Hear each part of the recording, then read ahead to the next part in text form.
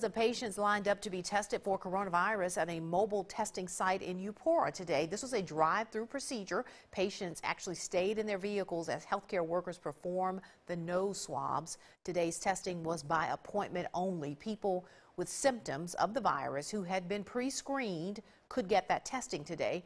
The University of Mississippi Medical Center led the operations and will notify those patients of their results. Together, we can make it more convenient for communities with a large number of cases or perhaps some testing gaps, help prevent further transmission.